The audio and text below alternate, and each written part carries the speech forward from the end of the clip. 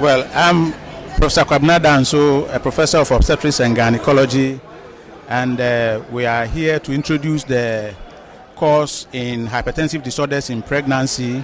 We are happy that this course is going to contribute to the training of obstetricians and gynecologists in sub-Saharan Africa as a way of ultimately reducing maternal mortality, neonatal mortality and morbidity, and also improve maternal health overall.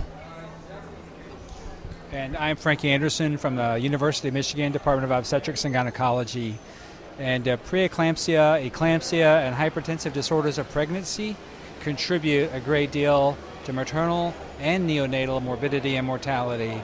And to understand this condition, as from the diagnosis, as well as the treatment, assessment of the fetus, management of the woman, these things combined can improve both maternal and neonatal outcomes. So I think it's important to have a comprehensive understanding of this case and these conditions.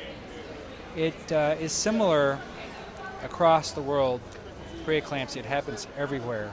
But in certain conditions, in certain places, management differs. And so I think through this course you can learn standards management and also learn ways to adapt to your particular setting.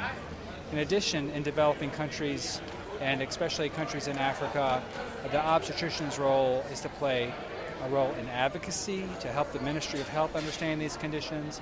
I think there's an opportunity to have protocols and provide advisement to district hospitals and health centers so they're more comfortable and familiar with handling some of the early management and transfer decisions. And I think you also have an opportunity for community education. So the obstetrician's role is very multifaceted, and I hope that you'll gain all those things from this course and go out and make this condition and its consequences old history. So together we welcome you to this course and we wish you to enjoy this course.